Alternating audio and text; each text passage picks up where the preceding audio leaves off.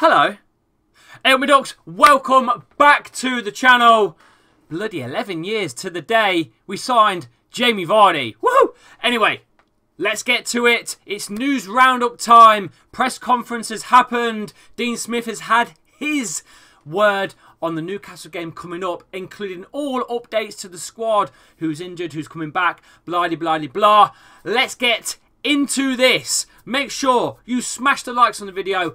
Hit the subscribe button as well and follow me on all socials at Lee_Chappy. Like I just said, all of my handles are in the description of the video.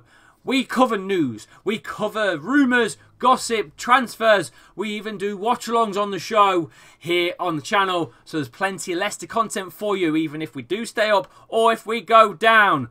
Probably will be going down, to be honest. But we'll still be here covering it all. So make sure you subscribe. Right, let's get to it. Right, up first, we've got Dean Smith talking nonsense about Leicester fighting for their lives, I suppose. Because we're fighting for lives. But apparently, according to OneFootball, this coming from an article from OneFootball, Dean Smith has actually backed up the lads and said that they have put in the work, that they matched Liverpool for energy and commitment. I don't know about that one. This is what he had to say.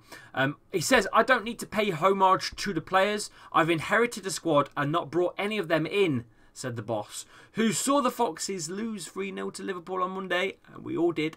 "I can openly criticise them if I need to, but I don't think I need to, and I choose not to because the work ethic I see is there.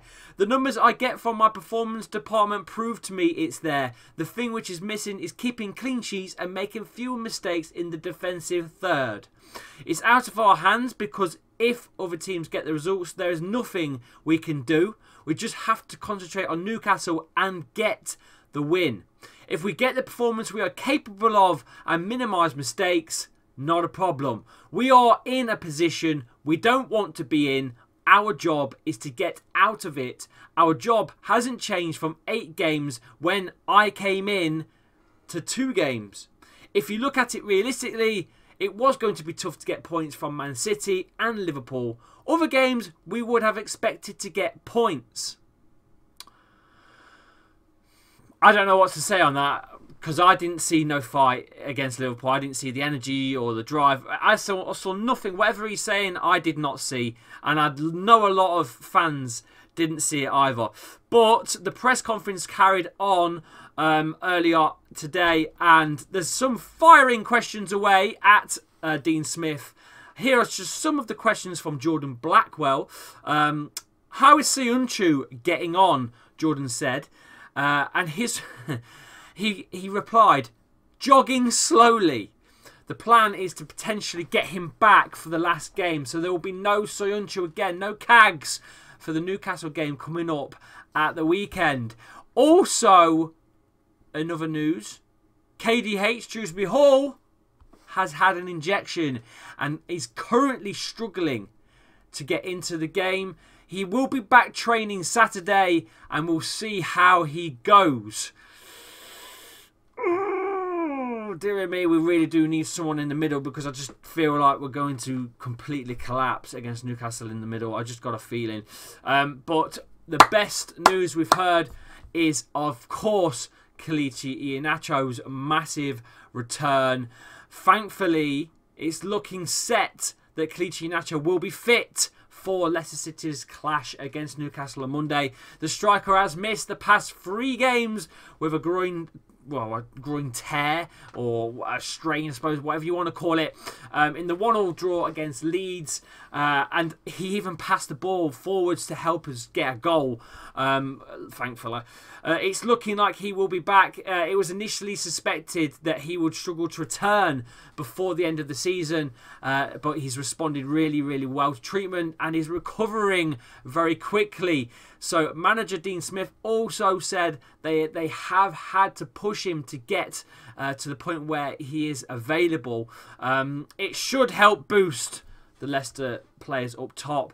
I hope that Kelechi Iheanacho starts. I really feel like he had something up top with Vardy in particular. Hopefully we play 2 up top. I'm not sure who's going to get dropped from the last game. Some of those players just did not look up for it, like Youri Tielemans and James Maddison. They just did not look like the players that we had a couple of years ago when we lifted the FA Cup. But one player that I do want to start has to be Kelechi Iheanacho. We just hope that Everton, and Wolves and the Forest and Arsenal game go our way at the weekend, else we will be already gone by the time the game comes round.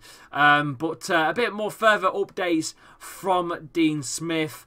We're just talking about improving the defence and stuff. He said that we know we have to improve the defence. It's his biggest concern.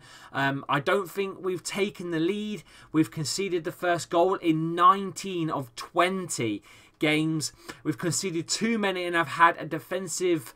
it's fragile. Absolutely fragile. It basically is what he's saying.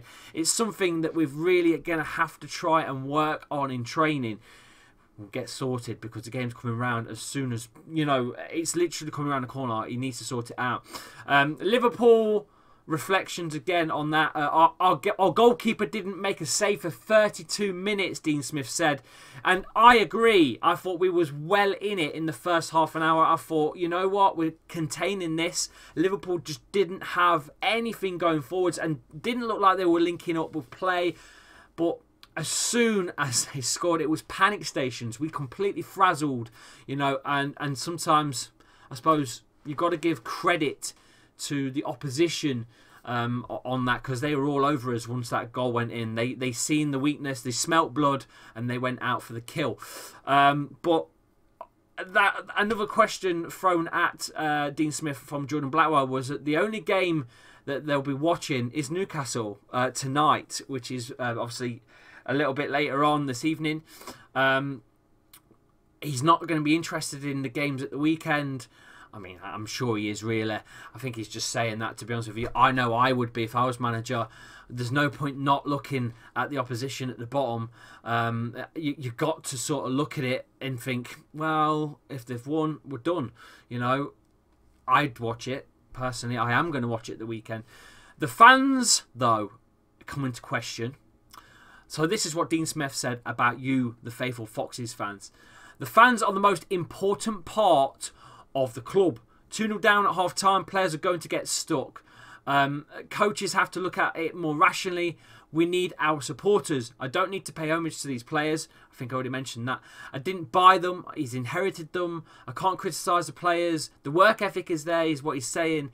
And we've just... It's simple as that. Again, he's saying we've just got to stop making mistakes and the fans will get behind the team. Listen, there's not a lot more time to really go over. There's not a lot more news. I can update you on Johnny Evans from One Football. There's absolutely nothing wrong with Johnny Evans going forwards. Apparently he's ready and he's fit to play, and he will fit back into the squad. It's been tough for him. He's been out for quite some time. He's been training for about 3-4 weeks to get back into the side. He looked a little bit rusty against Liverpool, I must say, but I think that experience and potential leadership, I suppose, of Johnny Evans' qualities is going to help, and I think he will. I think he will start on Monday night. If there's no Cags, I think he'll start with Fars again. But look, I don't know about KDH. We really don't know if he's going to make it. Like I said, he's training on Saturday. His ankle, he's had injections. There's a stat somewhere that we haven't won a game if KDH hasn't played for I think it's the first half, for the 45 minutes or something. So I don't know. I'd have to have a look at that again for you at some point.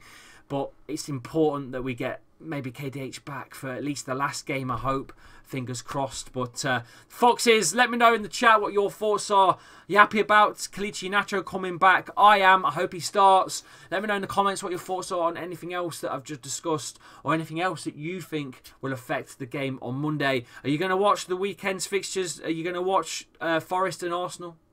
Let me know. Are you going to watch Everton's game? Wolves? Let me know in the comments. Make sure you follow me on social media. I'm all over the place at Lee_Chappy. All my handles are in the description. You can click them and they'll take you to the app. And just press follow. Easy peasy. Make sure you subscribe as well and leave a like on the video. And I shall see you very, very soon on the channel. See you in a bit.